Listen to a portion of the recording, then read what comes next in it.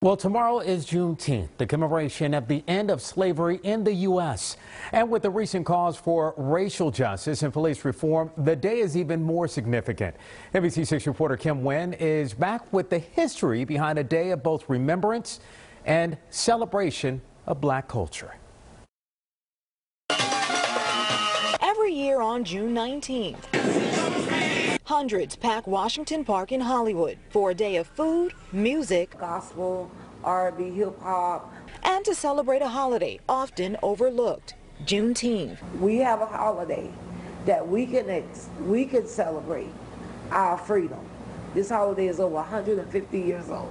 Georgette Wiggins founded Juneteenth South Broward 3 years ago. The holiday marks the end of slavery in the U.S. when slaves in Texas were told they were free June 19, 1865, 2 years after the Emancipation Proclamation was signed. A day she says many of the customers at her restaurant, Sweetie Hearts, never heard of. As people was coming in, we go, "Happy Juneteenth," and everybody that we said it to was like, "What's that?"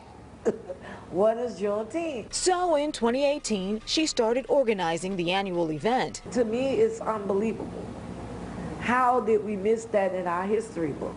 Black holidays matter. Black culture matters. Dr. Tamika Hobbs, Associate Professor of History at FMU, says Juneteenth has never been as widely celebrated as July 4th or other national holidays. When we talk about our segregated experiences and our segregated history, segregated culture, it's very much a part of that. We celebrate the 4th of July, but you have to recognize that our ancestors in 1776 were not free. But she says this year may be different. Juneteenth this year is really going to take on a special significance as we've seen people across the nation and the globe take to the streets and protest. The holiday now catching the attention of major corporations like Target, Best Buy, and other companies. Many companies now who are deciding to make Juneteenth a paid holiday. You're really seeing a step towards inclusion. President Trump was also blasted for scheduling a rally on Juneteenth in Tulsa, Oklahoma, the site of a race massacre in 1921. The president later changing the date. It would have been incredibly, I think, insensitive to the particular experience of African Americans.